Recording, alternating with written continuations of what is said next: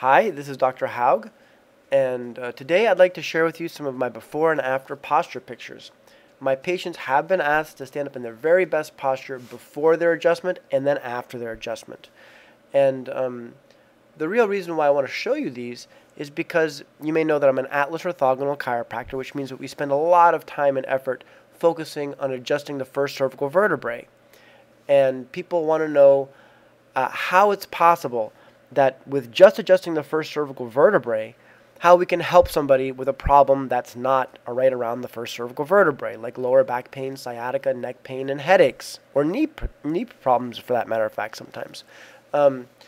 Well, this is the answer, that when we adjust the atlas vertebrae properly, we get regular improvements in posture and spinal alignment. As you can see with these pictures, the head centers over the feet.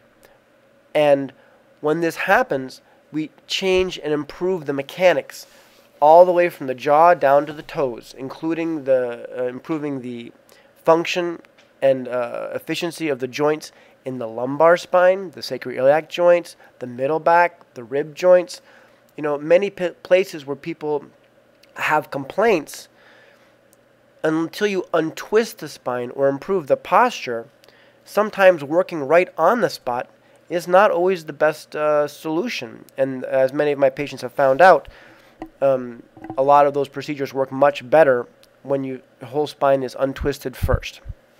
I hope you found this interesting, and if you have any questions, please contact me. My number's on the screen, and you can contact me on Facebook or on my website, haugchiropractic.com.